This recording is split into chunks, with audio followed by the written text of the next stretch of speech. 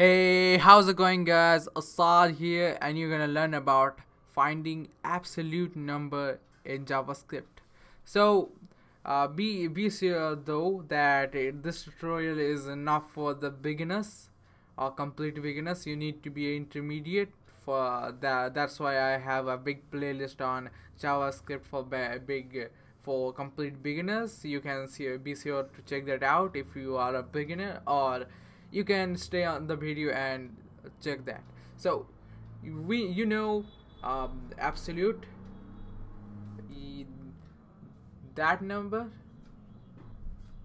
that thing, and if you pass -1 in it, it will give you the +1, which always lead you to plus. So we have a function for that in JavaScript called Math.abs.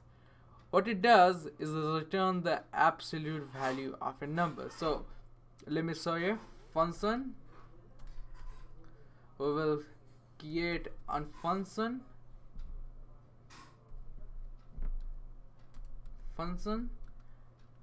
let it call difference,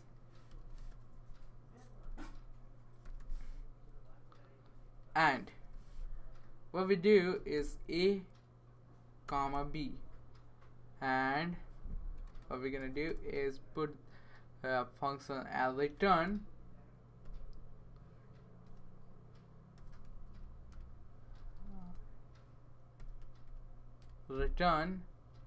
math dot abs, and inside that we will do like a minus b, with those two arguments. So what we're gonna do is log console that out, difference, pass parameters 3,5. So what it does is it will give you the complete, if we difference 3 minus 5, it will become 2 because -2, and but it will give you +2. So sorry about that.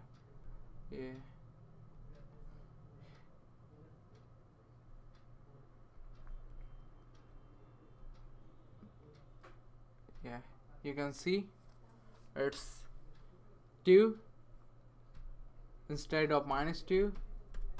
We can also do that like difference and +5,3.